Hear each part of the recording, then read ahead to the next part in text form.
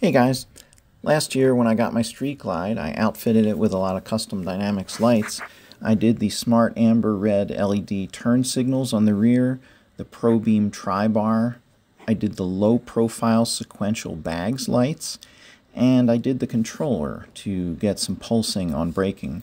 Up front I did the ProBeam amber white turn signals, and for the headlight I went with the LED halo, and that's something I'm going to be changing out now.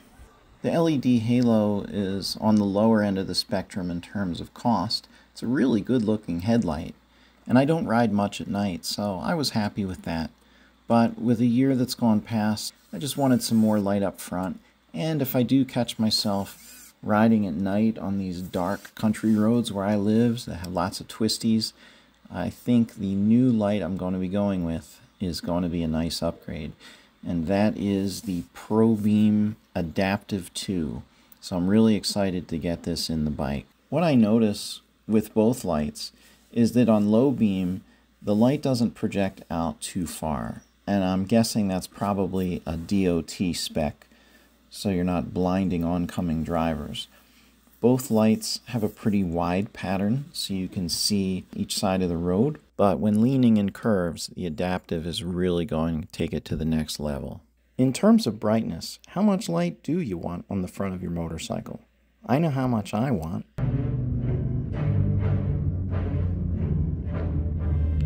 But if it's just about brightness, you can add driving lights. Where the ProBeam Adaptive really stands out is when you're leaning in curves. Before we get into that, just taking a look at a couple still shots of low beam and then high beam, you can see it's a bright light. There are 3 main lights in the center of the bulb, and there are 3 additional ones down on the bottom for the high beam. This doesn't include the 10 lights around the top half of the light, which come on when you're in a lean. When the ProBeam Adaptive powers up, all the lights come on in a diagnostic pattern. To me, this is the coolest LED headlight on the market. This is the low beam, as I mentioned, wide, but not too far out in front. But you'll see as I make this turn, you'll have the adaptive lights coming on. But this is not a great example of those adaptive lights. I just wanted to show it so they're very obvious. Now taking a look at the high beam, you're going to see a very concentrated light in the center. The video doesn't pick it up and give you a true representation. It is very much like a spotlight in the center of the road, but it is more spread out than you're seeing in this video. But again, you're seeing the adaptive lights come on in that tight turn. Now this here is my previous LED headlight. It's not adaptive.